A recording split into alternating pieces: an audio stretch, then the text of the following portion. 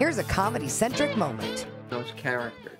Absolutely. After you left comedy, did you ever go back to stand up after that? No, never ever did I didn't like it. No. The line I use is that I realized I wasn't angry enough to be a comedian.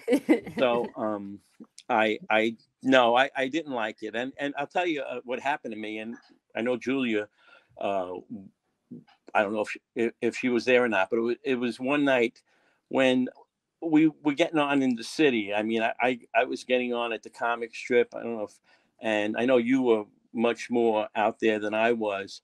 And I went up and I did a joke about a Roach Motel. And Hiram Caston came up to me, who was a comic, and said, "Hey man, I do a Roach Motel joke, man." And he went up and did his set, and his Roach Motel joke bombed. And I do remember that. That was the night I just said, this isn't for me. And and then I just, whatever. Somebody said to me, my friend, I forget who it was. It might have been my friend JJ Clark, said, "Hey, why don't you try doing commercials?" And, but back then in those days, we would get backstage every Wednesday, and we would go through backstage and see who was casting what. Backstage was a newspaper that came out once a week. There were two of them. What was the other one? One was Backstage.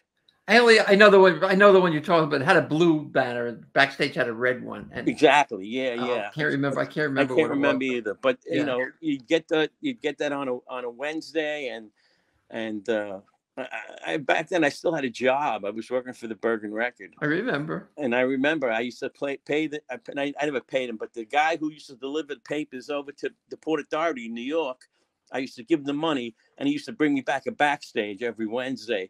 Because if you got the mail, you got it by mail, which I did, it came Saturday, or by then everything is, everybody's cast whoever. But that was, I learned a lot reading Backstage every week. That's you had street smarts. That's how savvy you were with your career.